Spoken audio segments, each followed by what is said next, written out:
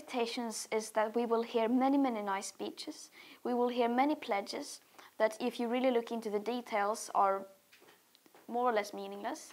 And then I expect things to continue to remain the same, pretty much as it is now. I think as it is now, we are so far behind of what would be needed. We are so far away from anything that would be even close to being in line with the Paris Agreement or staying below 1.5 degrees Celsius above pre-industrial levels. So I think what would be a success, what I would consider to be a success, would be honesty. That we highlight the gap between what we are saying and what we are actually doing. Maybe leaders being honest. But I mean, give me a break.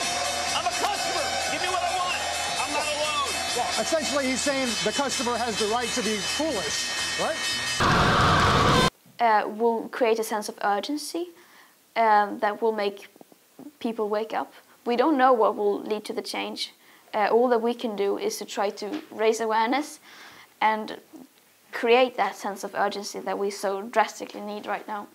I mean, the point is that people should really notice how despairing so many young are.